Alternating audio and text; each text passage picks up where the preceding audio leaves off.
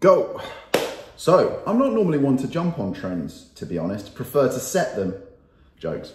But I quite enjoyed this one. I've seen it floating around a little bit on the sort of YouTube podcast space, and I thought, I like the sound of this one. I'll get involved a little bit. So, if I could only do 10 exercises for the rest of my life, what would they be? Now, this is a real puzzler because there's a lot you got to take into account. You got to take into account your upper body, your lower body. You've got to take into account stuff that you can do, the exercises that give you the biggest bang for your buck. So I was like, I gave this an inordinate amount of thought, to be honest, probably more than I should have done. But yeah, here we are. So let's run through the list. Number one, and this is in no particular order, by the way. This is literally like the order I thought them in. Is it the order I thought them in? Yeah, it is literally the most random order you could possibly imagine. But you can kind of see where my brain was going. So number one, press-ups. Like, I'm a huge advocate of press-ups generally anyway. I think like a set of press-ups will keep the doctor, a set of press-ups a day will keep the doctor away. That's actually like a new phrase that I am genuinely trying to coin. So trademark and all that stuff, copyright Doug. Press-ups are so good, man. Like for just your whole upper body, because they work your shoulders, they work your chest, they work your abs, they work your core. But not only that, they work the mental demons as well, because regardless of the negative emotion that you're feeling, whether that is stress, anger, depression, whatever it might be, you drop to the floor and do a set of press-ups, just as many as you can do, guarantee you're gonna feel substantially better within the space of 60 seconds, no equipment needed. So even if you gave me the best gym in the world, I'm still gonna be doing press-ups because I absolutely love them. Number two, again, not necessarily needing a gym here, pull-ups. So let me tell you a little bit of a backstory.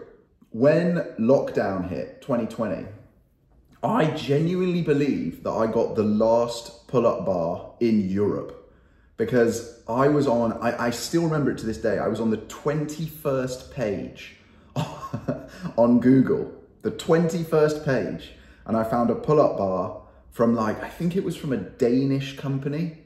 And it, like, obviously not the last one, but the last one for like a reasonable price that wasn't like £2,000 or something like that. And it was like £30 or something like that. And I ordered it, and then I was just like, we'll see what happens. I have no idea if this is gonna come. I have no idea when it's gonna come. And like 3 days later, it arrived. And it was just your sort of generic pull-up bar that you sort of screw together, £30. And I was like buzzing. Stuck that up, and then I just started challenging myself, and it was literally like, right, I'm gonna do, I think it was a 30-day challenge, and I'm gonna compare how many pull-ups I could do on day 1 versus day 30. And I think by the time I got to day 30, I think I was on something like 27 or 28 in one set.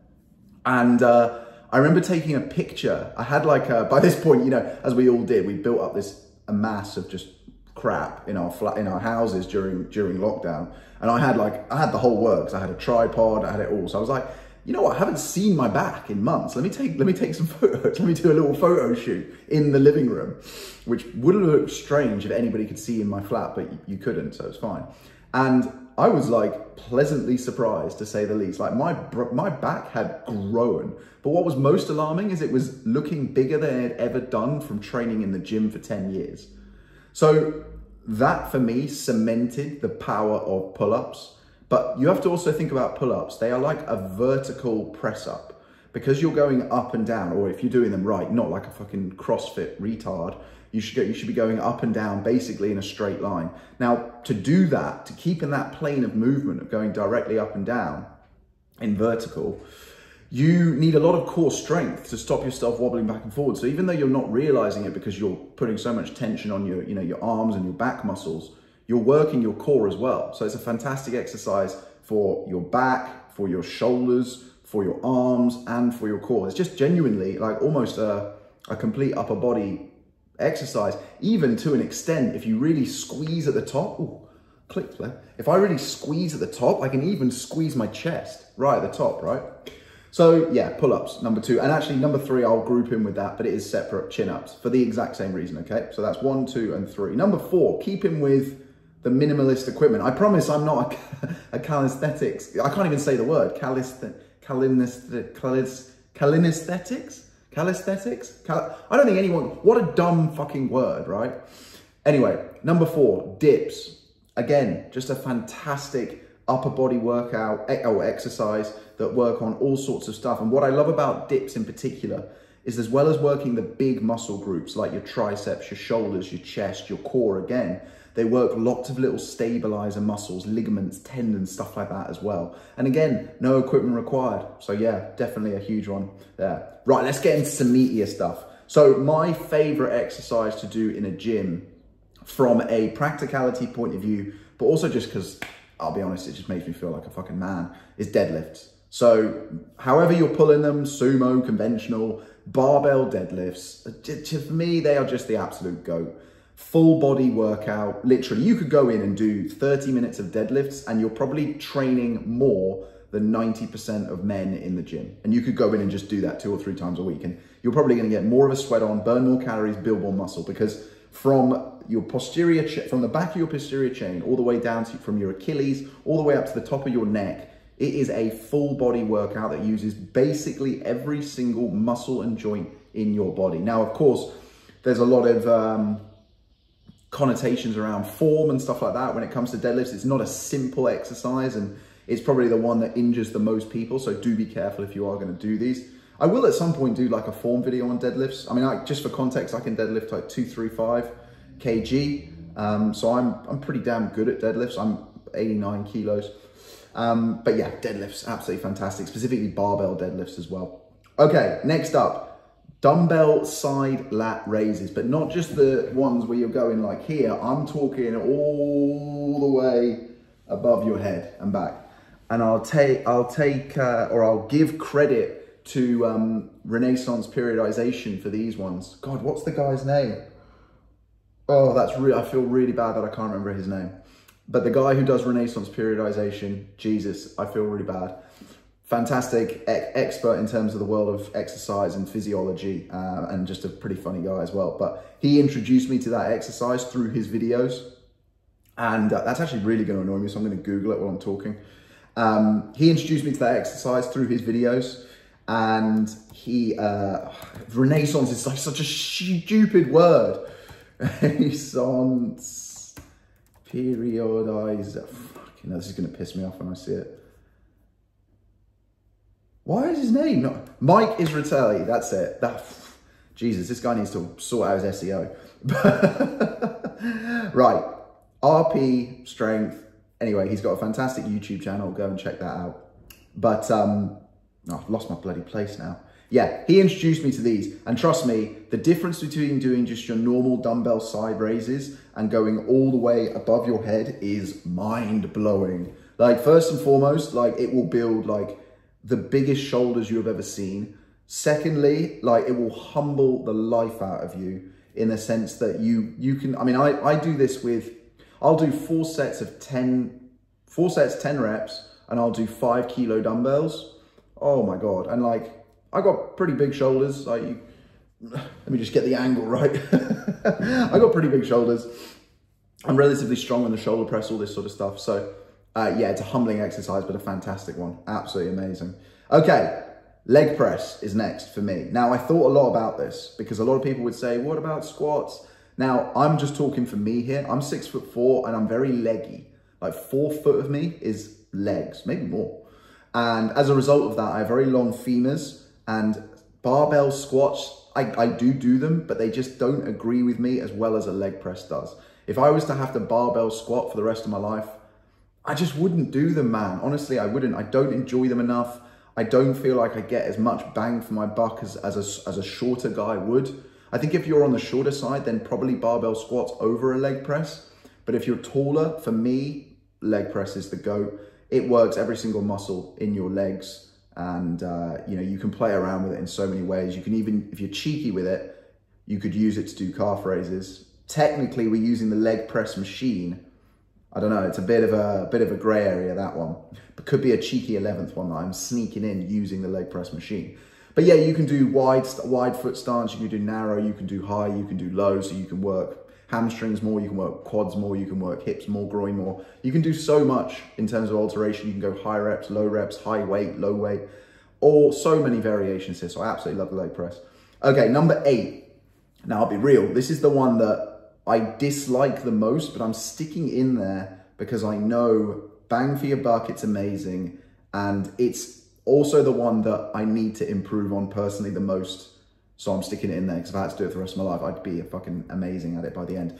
Dumbbell walking lunges. Now, specifically dumbbell and specifically walking, not just the static ones. And the reason I've put that in there is for the balance element as well. So I don't struggle necessarily with doing the lunges in terms of like moving decent weight, but I do struggle in terms of keeping my balance and keeping my form.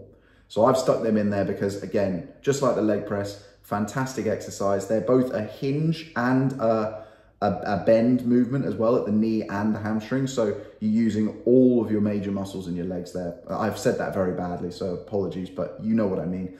Go and do some dumbbell walking lunges. You're going to feel it in your glutes. You're going to feel it in your hamstring. You're going to feel it in your quads. It's just fantastic. And it uses all your joints as well. It uses your hip, your knee, and your ankle, which I love. Then we needed another back one in here. So I've gone for the seated cable row.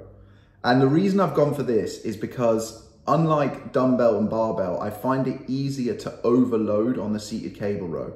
Also, I can do drop sets, and I love a good drop set on a machine. So throwing in a drop set where you're doing a set, then resting 10, 20 seconds, lowering the weight by 1. So if you're like, imagine you're sitting on the machine, you're moving the pin up 1, so you're making the weight lighter. And doing like 4, 5, even 6, maybe more sets of that. Like that's gonna be give you a great pump, and it's a great way to achieve progressive overload if you're short on time.